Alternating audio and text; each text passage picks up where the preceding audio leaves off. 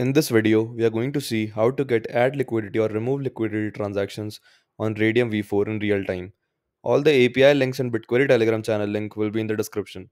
Navigate to id.bitquery.io and register first as a developer to get the free credits. I have already done that, so I am going to directly jump on the API examples. We will use instructions API under the hood, so we need to know first which method is used to trigger add liquidity and remove liquidity transactions on Raydium V4.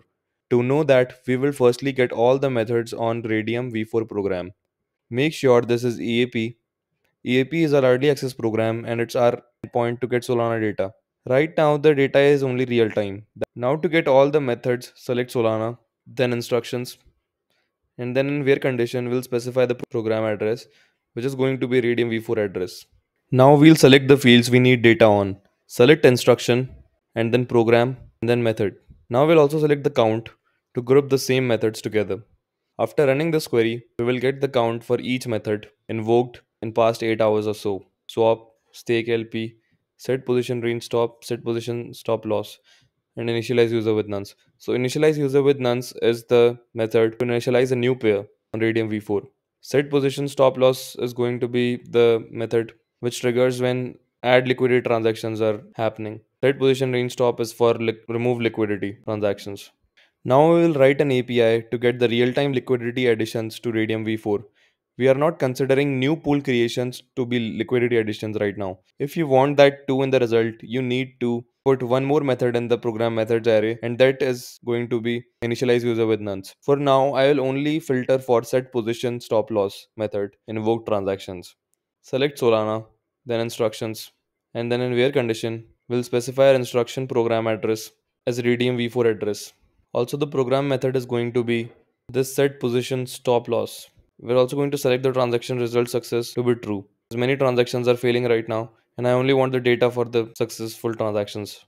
Now I'm going to select the fields I need info about. I'll select the block time. I'll select the transaction signature to look the transaction on Solscan. I'll select instruction and under that accounts. And under accounts, I'll select address as writable and also the token details. If you want all these details, then you can select these also.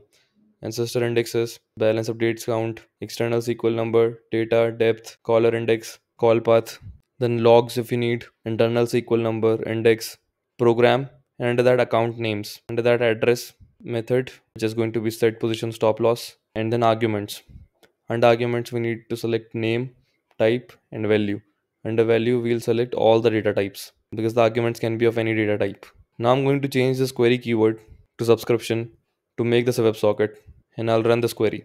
So the subscription is taking a lot of time. So that means that maybe not many adding liquidity transactions are happening right now. We'll change the subscription keyword to query again to make it a query, and I'm getting the last 5 results.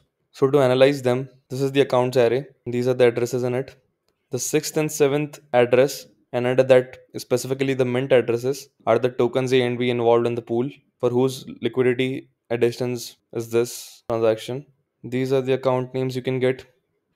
So this is the result for add liquidity transactions, and you can see that maybe we are not parsing all the account names, and you can check that from the transaction signature and looking it up on Solscan.